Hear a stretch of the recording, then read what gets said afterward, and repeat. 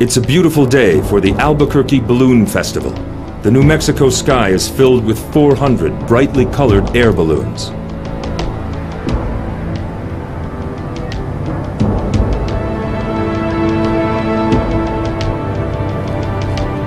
Keep your eye on this balloon as it begins its descent.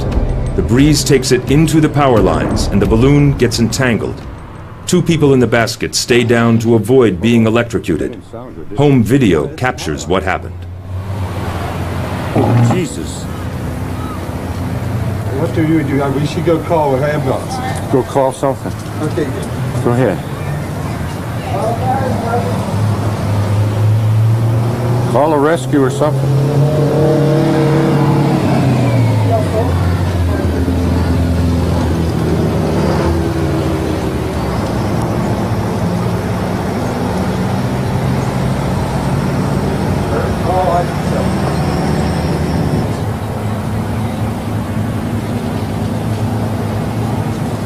Oh, Jesus. Oh, my God!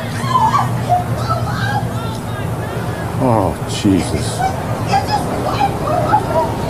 It just burned through the roof.